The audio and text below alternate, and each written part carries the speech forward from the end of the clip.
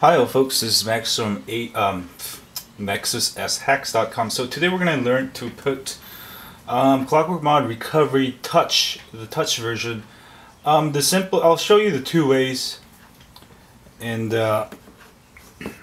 what you want to do is basically put your phone into fastboot. This is the free way, and I'll show you the free way first.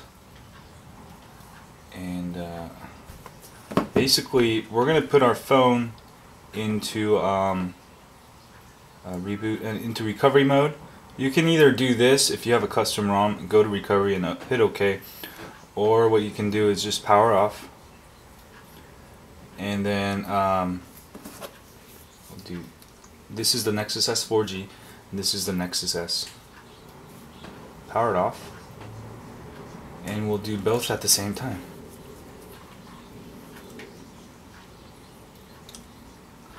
And you're going to hold down the volume up and the power button together on my left, and also for the one on my right.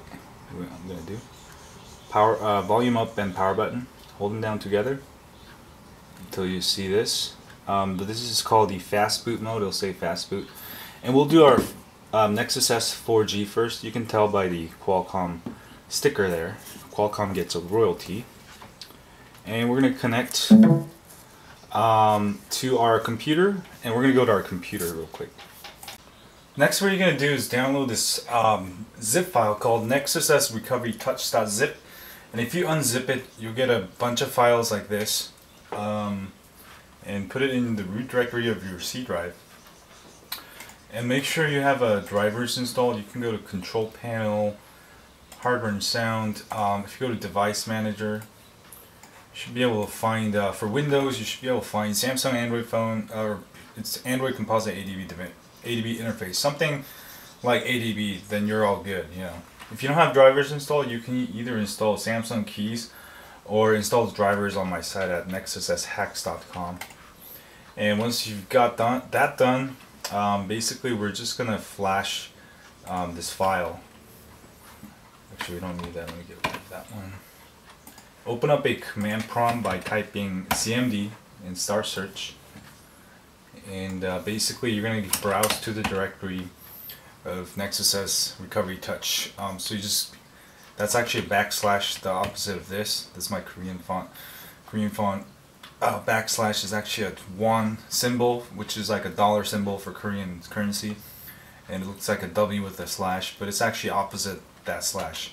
So type the Nexus S Recovery Touch, right, where all your files are for that, and basically here just type fastboot space flash space recovery space. There's two versions, the one with the 4G and one without it. So I've got the 4G here, so I'm gonna just flash the other 4G. Oops, fastboot flash recovery, and then space recovery. And you can use it if you hit the tab key, it's gonna fill in for you. And if there's more than one combination, it's gonna get the next one. So do that for Nexus S 4G. All right, that's flash. That's how you do it for Nexus S 4G. All right, and then also, whoops, just getting everywhere. For Nexus S, so